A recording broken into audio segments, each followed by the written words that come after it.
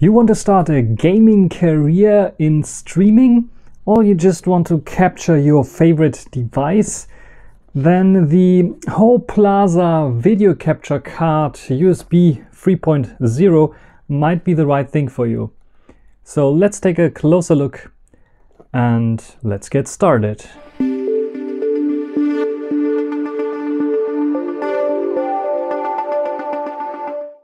So here we have the pretty unspectacular packaging. As you can see, it says just video capture 4K USB 3.0 video capture, and the same basically on the other side, so no other branding here on this one.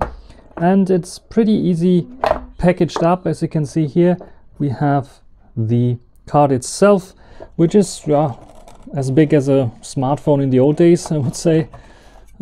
Fits in the hand nicely. Just the 4K USB 3.0 video capture Ultra HD. We see some power LEDs and some signal LEDs here. We have input, microphone and headphone jack, and of course HDMI.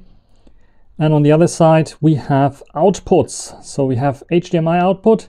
This is for power, and this is what goes into your computer for capturing. So this one cannot capture directly onto USB pen drive or something like this. It needs a computer, and you can capture this then with the capture software on your computer. I think it will just register as UVC device, universal video controller, and then you have the possibility on all operating systems basically to capture something from it. So this is what I want to do now. And before that, let's take a look what comes inside of the box. We have a USB 3.0 cable to connect it to a computer. And this is a USB Type-C to USB cord. This is for power. So there's no kind of power brick or HDMI cable. And here we have the instruction manual. HD Capture Series 2-in-1. As you can see here, 4K 60 Hz input and output is possible, and capture is possible in 1080p 60 Hz. So it says 4K Ultra HD, but apparently it can only capture up to 1080p 60 Hz and can output 4K again, but not capture it. And yeah, this is a small little booklet that comes with it that shows you everything. And here in the specifications you can see as well, a recording is up to 60 frames per second, 60 FPS at 1080p. And you see the various different options here that this device, the exact specifications of the device itself. And I will try this out, of course, and I will show you how this works. There are some instructions here for various operating systems as well. You can, I think, even capture with VLC and other capture cards that are supported, and capture software that are supported with this. So it is meant for gaming, meant for recording something from your phone, for example. So it's compatible with Windows, Android, Linux and Mac OS, which is pretty cool. So let's give it a look. So the ingredients that we have is first of all our capture card with the inputs and outputs.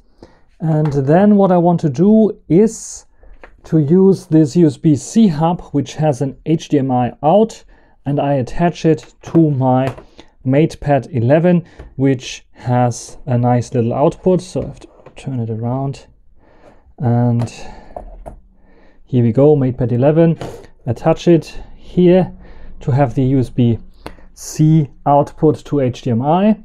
And then I take one of the shortest HDMI cables I have, which is this one here, a very strong one, and connect this output here from the tablet to the input of the HDMI capture card here as well. Put it in. And I connect the output of the card to the monitor that I have in the back. I can show you this one as well.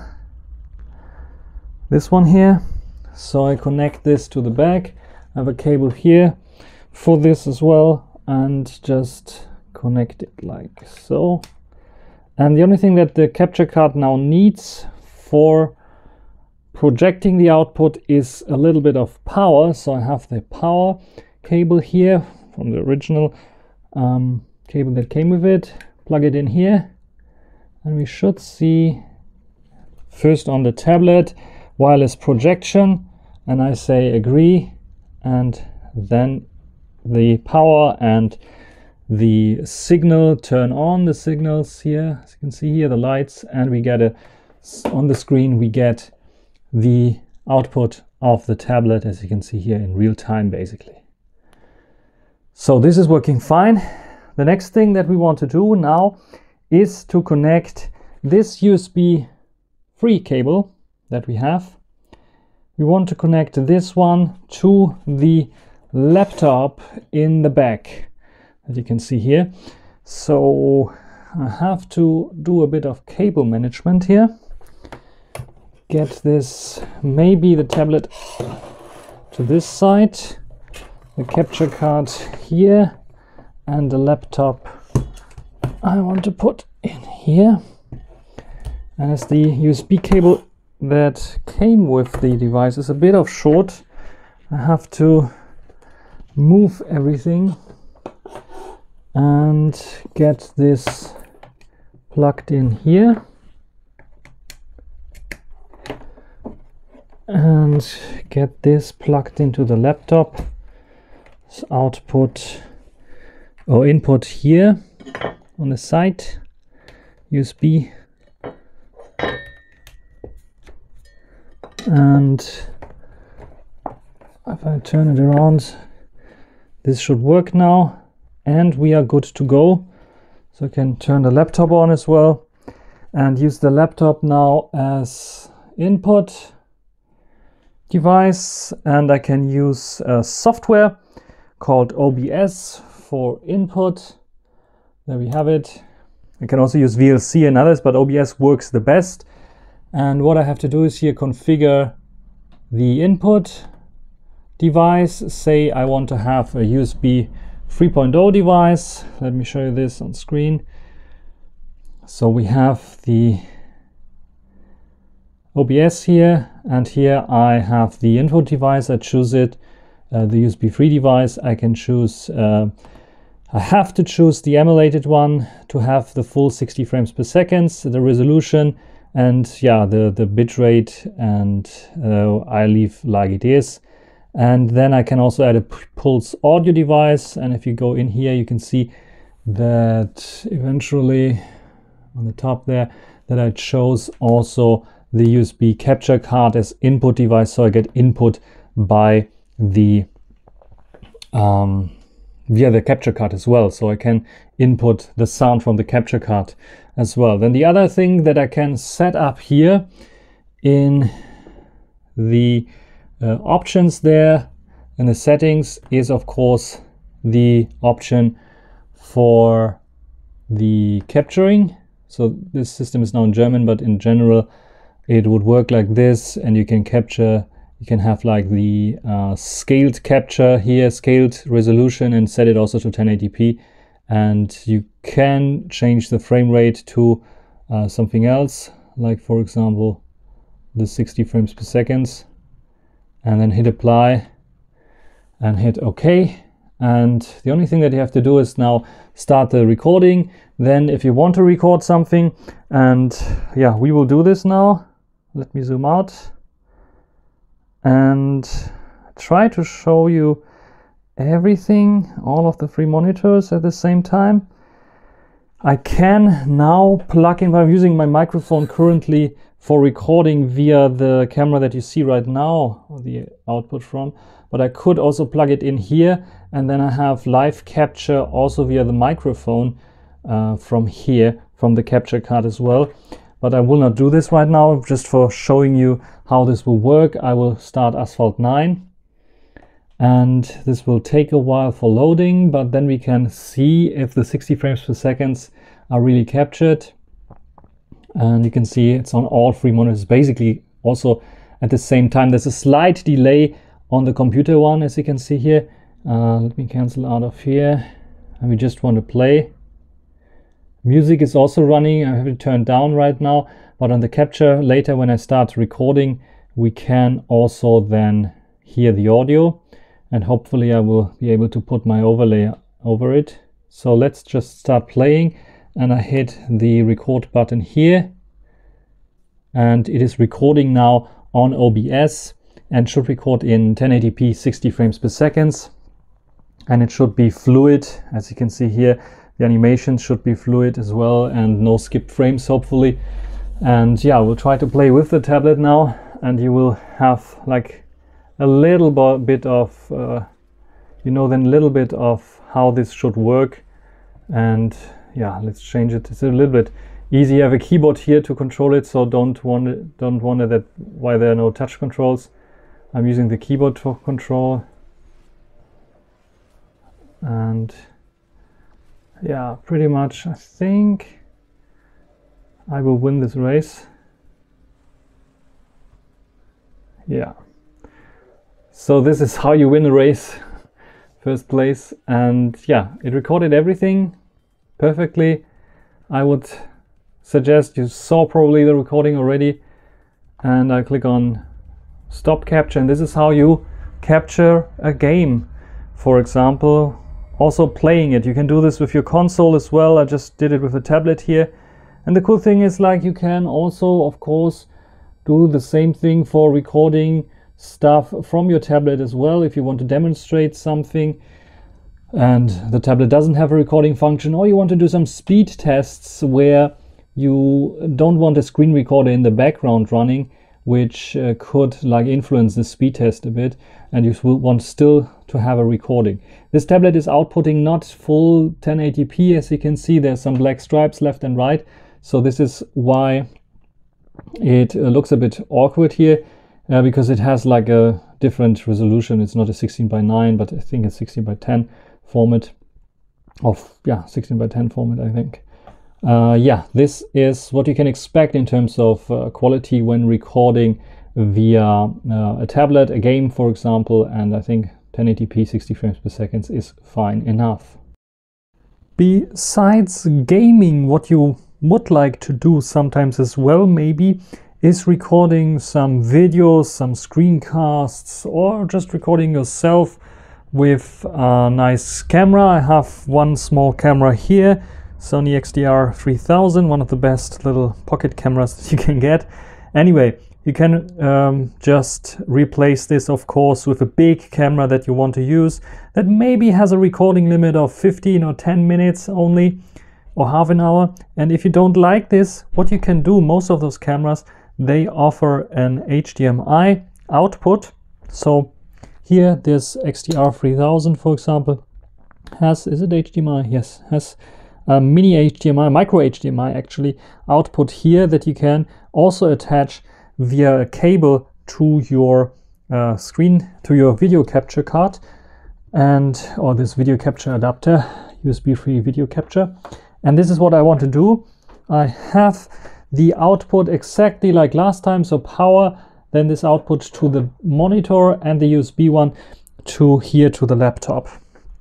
So what I want to do is use this cable, which is micro HDMI to normal HDMI, get this off, and we just attach this here to the camera and put it in, position the camera somehow, and put this cable into the input. And now we have to, of course, turn the camera on, and the camera gives us some input as well, which is nice. So we now have our picture here on the big monitor, and we can see us here as well. You can see my recording setup. I'm using here my microphone attached to my Mate 40 Pro, which is also pretty cool. And what I can do now is, of course, adjust the camera to be like a bit up. Here you can see me. And now, is it going a bit? And then adjust it like this, and then you can see me here. And what I can do now, of course, is recording again, and it should record also with my voice fine. So let's record here. So now it's recording from the Sony HDR, the XDR 3000 camera that is here sitting on the tripod. It's in the narrow view. It has also super wide angle view as well. And yeah, you can record in 1080p 60 frames per second maximum. I think it is now set to 1080p 30 frames per second, which is the default that I had set in the camera itself. And you can change it, of course, in the camera. And you can also change it in the recording of OBS as well. And yeah, this is the recording setup that you can use. And you can record now indefinitely until your battery runs out of the laptop, or the hard disk runs full, or the battery runs out of the camera. So I think you can connect also the camera to USB to power it always on. And so you have, like, for scriptures or for long sessions, a video recording solution. The way you can also use your DSLR or your DSLM, which has not the capability to continuously record longer than half an hour internal. You just externally record it on a hard disk or something like this attached to your laptop. So this would be possible as well. And this is what you can get here from this camera, for instance. Yeah, then I stop the recording, and this is basically what you can do with your video capture card. And I think this video capture is pretty awesome. Right now, for games you can record everything, so I didn't have any delays or lags. Of course, the OBS, you saw maybe some artifacts. This has something to do with OBS itself. You can go into the settings of OBS and then, of course, change the bitrate. So, and you have some filters here as well that you can do. But you can, of course, change also the bitrate for recording to make it a bit higher frame rate, higher bitrate, I mean. So I think by default it's like the YouTube friendly 8000 or 6000 or something like this. So you might see some artifacts here and there. If you want to have higher quality, you can, of course, change it in your recording software, like here in OBS. What I did. So I tested it with OBS. I also tested it with VLC, but VLC has like this old webcam, like 15 frames per second mode. So it's very slow in VLC for some reason. If you know how to deal with VLC, how to configure it there, you can also use VLC, of course, for recording if you want to. And otherwise, all those who detect UVC class video capture cards don't have a big problem. So it's running fine, as you can see here on Linux, and it would run fine on macOS and on Windows as well. So this is the, let me just unplug it quickly to show it to you. This is the USB 3.0 video capture. The 4K and Ultra HD here is only the pass-through. So if you have a 4K signal in here, it will come out 4K here as well. But it will not come here to the computer. It will only come in 1080p 60 frames per second maximum. So this is maybe a bit misleading with this 4K Ultra HD, because it only supports the pass-through, not the recording with it. So this is basically everything for this little video about the 4K USB 3.0 video capture. And yeah, if you're interested in this, I will put a link there down there in the descriptions, and you can also purchase it. Just as a warning, because I read some people have problems that it doesn't have power. If you only plug in the power, just like I did earlier, you will see the light flashing. This means it's working.